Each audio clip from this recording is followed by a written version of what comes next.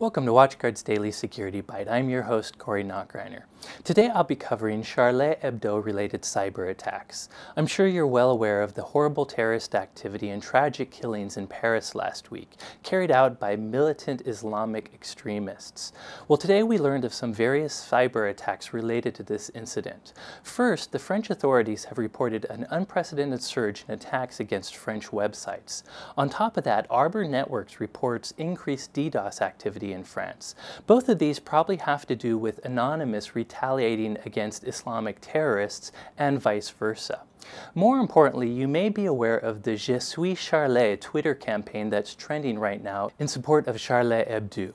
Well, according to Blue Code, disgusting criminals have already hijacked that particular campaign and have pasted links to malware in Je suis Charlie posts. So if you're following that Twitter campaign, you might be careful of some of the links in those posts. As an aside, our hearts and support go out to our friends in Paris. That's it for today's news. Thanks for watching.